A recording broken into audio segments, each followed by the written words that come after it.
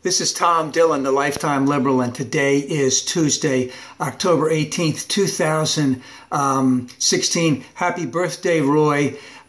This is in reference to Paul Krugman's article in the New York Times from yesterday's paper, which was entitled Their Dark Fantasies, about our friends on the conservative side and what a dark, dark world they envision for America.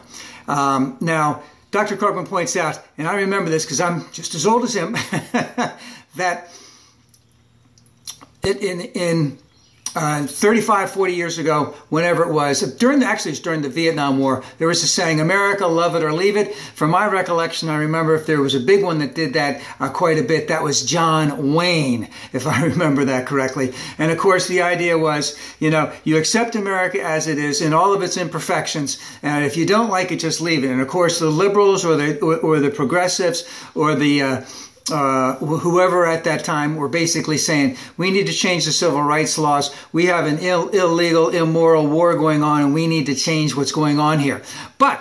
So that was the premise. But what's going on right now? Right now, we're hearing from the right again that this is a very, very dark place that America is in.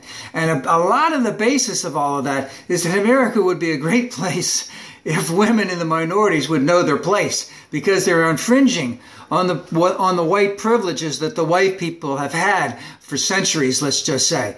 So it's a very, very dark America. Trump has been spouting this out the whole time. And of course, a lot of others on the Republican side are also spouting this kind of nonsense out. Now, as an example, now we know Trump is really losing right now. It might take a miracle for him to win. But let's just look at what is some of his main points. His main points are crime is skyrocketing. It's going through the roof. The ghettos are ablaze. Is that what Bob Dylan said in Hurricane?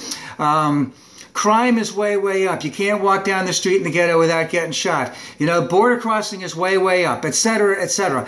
Now, what we really know about this is crime is down. The murder rate is down. Border crossings are down. These are statistics that have been shown to be true because we have measured these things over the years, and we've measured many, many things over the years. So, we know this is true, but what does that make me? That makes me part of the conspiracy theory, because a lot of these Republicans who are following Fox News, who are following Rush Limbaugh, etc., following Donald Trump, they don't believe this stuff. They don't want to believe it because it does not fit into their narrative of the America that they want to have.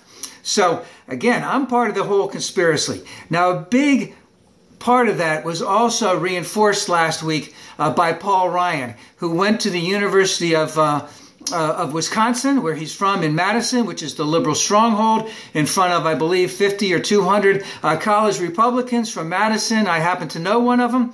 And he also put out a very, very dark vision of America if Hillary were to become elected. And of course, let's just remember, first off, again, Paul Ryan is a huckster, he's a jiver, he's a fraud, he looks at you very sincerely with his dark hair and his blue eyes, and he spouts nonsense and gibberish, but it all sounds good, but it doesn't mean anything. Now, one of his big visions is that we're going to get rid of all the debt, and the way we're going to get rid of all the debt is that we're going to decrease Medicaid, Medicare, Social Security. We're going to decrease every single agency except for defense. Of course, defense, we're going to skyrocket that stuff, and we're all going to do it without raising taxes, which means that all of those agencies are basically going to have to be cut out. And the same thing for Social Security, Medicaid, and Medicare. He doesn't want to help the poor. He doesn't want to help people who have worked their entire lives, who need that Social Security. He doesn't want to help them. All right. And of course, he's painting, with all that, he's painting an incredibly dark vision of America under Hillary Clinton, where he basically is saying, and he actually, one of his quotes was, life itself gets extinguished because all of the onerous regulations that Hillary Clinton is going to come through, where she wants to increase spending on the Consumer Financial Protection Board, where she wants to increase money to the SEC, where she wants to increase Social Security, Medicaid, and Medicare. And how would she do that? By taxing some of the rich, who are Paul Ryan's and Donald Trump's best friends. So, again, just by being against this, I'm part of the conspiracy theories of how bad America is. Now, remember again, Paul Ryan is like 46 years old. He's been on the dole since he's been 21 years old. He started working downtown in D.C. 25 years ago as an aide. He then became a congressman at 28, 29. He's been there 16 years as a congressman. He's now Speaker of the House. He gets a great salary. He gets all of his food taken care of when he's in the building.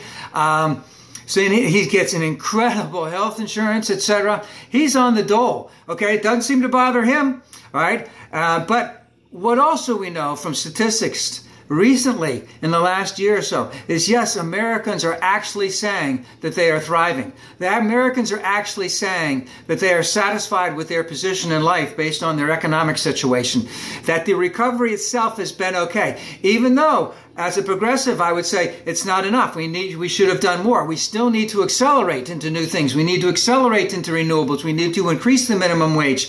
We need to work very, very hard for global climate change and a whole host of other types of things. Whereas our friends on the Republican side want to take us back. But here again, we have most Americans are fairly satisfied with their position in life in terms of economic terms right now, whereas the Republicans paint it as a dark time period. And remember, Paul Ryan his dark positions were coming right out of Ayn Rand's books, and she was writing that shit in the 1950s when Eisenhower was president. And Paul Ryan also tries to pretend that he's a really good Catholic, but he espouses Ayn Randism more than he does Catholicism. And I would say that if you follow the beliefs of Ayn Rand, is that, that's the antithesis of Catholicism. Because I know Catholicism, and anything that espouses Catholicism is basically what came from the Sermon on the Mount. You can forget almost anything else, but if you espouse, truly believe, and work for the things that Jesus said on the Sermon on the Mount, that's what makes you a good Catholic. That's not what Paul Ryan is advocating. So we have the right, basically, who hates America. There's this dark vision of a terrible dystopia that's coming up under Hillary. Trump is advocating it. Paul Ryan is advocating it. So we have Trumpism versus Ryanism versus Hillaryism, so to speak.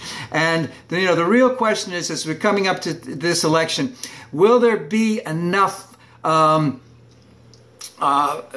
push towards Hillary that will affect the down ballot votes so that there can actually be an opportunity for these Democrats to have all three houses and to actually enact the type of legislation that will actually protect America and have America progress forward. Because I don't think that the two strategies that Paul Ryan and Donald Trump are spouting out do anything for anybody.